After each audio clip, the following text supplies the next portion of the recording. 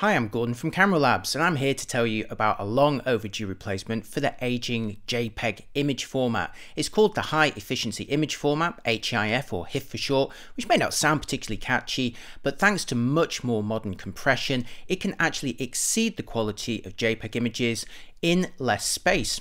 This means you can squeeze more pictures into your memory cards while potentially exceeding the quality. What's not to like? If you're getting a sense of deja vu though, it's because HEIF is already employed by some of the most popular cameras on the planet. It's been available on the iPhone since iOS 11 was introduced back in 2017, albeit with a slightly different name, but amazingly none of the dedicated camera companies have shared Apple's enthusiasm for it. Until early 2020 that is, when Canon decided to join the party and offer HEIF on its flagship EOS 1DX Mark III DSLR. I had an early chance to try out the 1DX Mark III and was particularly interested to make a bunch of JPEG versus HEIF comparisons and also see how Canon's actually implemented the format, as I'm guessing it's going to become available on most or even all of their future cameras. I'm going to jump right into Canon's approach as there's already loads of backgrounders on HEIF history and tech. On the 1DX Mark III you have to choose whether the camera records JPEG or HEIF. You can't record both at the same time, although whatever you do choose can also be recorded with an additional RAW file if desired. Rather than offer a simple menu where you could just tick JPEG or HEIF though, Canon forces you to their slightly confusingly titled HDRPQ menu instead. Now this is where you can enable HEIF instead of JPEG as your compressed format of choice, as well as whether to prioritise mid or highlight tones in the processing.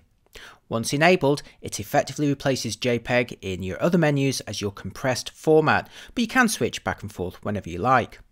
On the 1DX Mark III, Canon is using the .HEIF or HEIF file extension for this format, and it's also possible to convert them into JPEGs using the camera in playback, which in theory could generate an image with a broader or at least alternatively tone mapped dynamic range than a native JPEG created at the time of capture. This forms the basis of my next comparisons, although when converting them one at a time using the camera, I did yearn for a batch conversion option. Hopefully this is something Canon could implement with a firmware update. To compare JPEG and HEIF, I took two photos of the same subject, moments apart, using each format. I then converted the HEIF file into a new JPEG using the camera's playback menu for comparison here, as Final Cut, which is what I use to edit these videos, couldn't directly import the HEIF files at the time I made this video. At this point, even some of the applications that could recognise HEIF as an image format often displayed them with strange tone mapping. You can see Adobe Bridge here previewing the HEIF originals with crushed highlights, while Photoshop wouldn't even open them unless I changed their file extension from .HEIF to .HEIF or .HEIC. Obviously this is likely to get much better as more cameras support HEIF and the format becomes more established, but right now, for this comparison, the most effective approach was to compare out-of-camera JPEGs against JPEGs generated from a HEIF file using the camera's menus. Now, since the original HEIF files on the 1DX Mark III have 10 bits of tonal range compared to 8 on a standard JPEG, it allows the camera to handle that broader range differently at the time of conversion, possibly retaining greater highlight or shadow detail. Now, before showing you the results, Canon's asked me to say that these images were shot on pre-production Canon beta sample models and that final image quality may vary. Okay, here's my first image, this time of a parked race car, and this is the original JPEG out of camera, and now here's the JPEG generated from the HEIF file. As I alternate back and forth between them, you'll notice the converted HEIF file has retained more highlight and midtones, best seen on the reflective road surface and in the background scenery. Interestingly, I noticed the 1DX Mark III often metered a shutter speed that was 1/3 of an EV slower when it was set to HEIF, so in this instance the HEIF file was captured at 1/1600th of a second versus 2,000th of a second for the JPEG. Now this was also the case for compositions which matched more closely than this one. Sorry for my handheld approach here. My second image shows a landscape with wispy clouds. This is the original JPEG image, and now for the JPEG converted in camera from the HEIF file.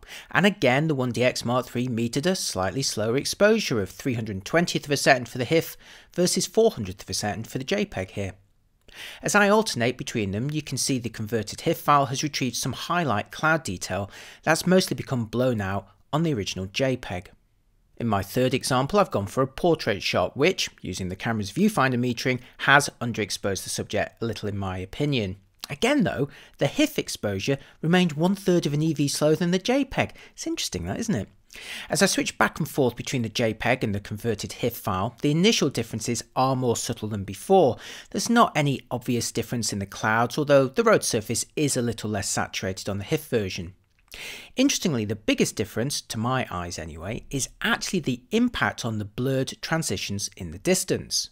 Look closely at the mountain ridge and the edges of the trees on the right hand side, and you'll see the HEIF version actually shows a more sudden transition with the sky, almost like a stripe or a band across the image, which doesn't look as good as the smoother transition on the JPEG version, again, to me personally. This also goes against what I expected from the higher dynamic range of the HEIF original, although remember, we are comparing converted JPEGs here. In the fourth example, I have a sunrise for you, and again the biggest difference between the original JPEG and the converted HEIF file regards the gradation between the saturated solar disk and the sky around it. The converted HEIF file blends to an orange colour sooner than the JPEG does, but is this correct or more desirable? At this point, I'd also like to make another observation. HEIF often promises the quality of a JPEG with roughly half the file size, but of course the actual file sizes depends on the level of compression employed by the camera. Now, when using the default settings on the EOS 1DX Mark III, I found my original HEIF files were indeed smaller than the original JPEGs, but only by about 10% in these examples. The degree of compression is very finely adjustable on the 1DX Mark III though, so there's plenty of opportunity to tweak. Oh, and in terms of exposure, the camera broke its habit so far and actually metered 1/3 of an EV faster for the HEIF version here.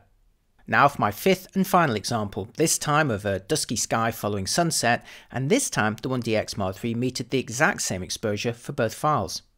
Now, as I alternate between them, the biggest difference is the brightness and the actual colour of the main sky area, which looks less intense as a result on the HEIF version. Which versions of the 5 examples that I've shown to you are your favourites? Did HEIF do a better job consistently, or did you prefer the out-of-camera JPEGs? Let me know in the comments.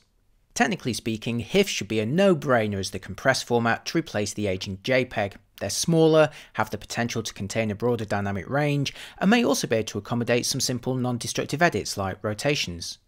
As I discovered in this brief test though, the real potential for HEIF is greatly dependent on what software is working with them. At the time I made this video, I couldn't natively work with Canon's HEIF files in my photo or video workflow, so I had to use the 1DX Mark III's built-in converter to generate JPEGs for comparison.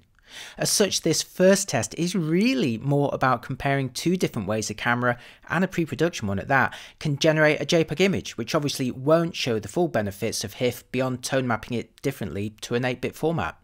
What surprised me the most, especially since Apple adopted HEIF back in 2017, is just how little works with them right now. Canon's choice to use the .HEIF extension flummoxed most of my software. macOS wouldn't even show a thumbnail in Finder unless I changed the file extension to .HEIF or .HEIC, while frustratingly Photoshop only opened them in 8-bit, preventing any tonal benefits over a JPEG in post. Of course, it's early days, and hopefully greater support will come, but that's where we stand in early 2020. I also found an apparent lack of faith disturbing from the industry as a whole. When I filmed this video, I reached out to most of the other camera companies to ask if they intended to support HEIF, and was met by an unsurprising but yet also slightly unenthusiastic no comment on future products. Now, technically speaking, HEIF relies on the compression of the HEVC or H.265 video format, and there's already a bunch of cameras which already support that. Certainly those which offer 4K at high frame rates like 50 or 60p or in 10-bit at reasonable compression rates are already using H.265, and it might be possible for them to be updated to support HEIF with a future firmware update. Only time will tell. Certainly I don't expect any camera that doesn't already support H.265 video to offer HEIF in the future though, and in Canon's world that rules out pretty much every camera apart from the 1DX Mark III.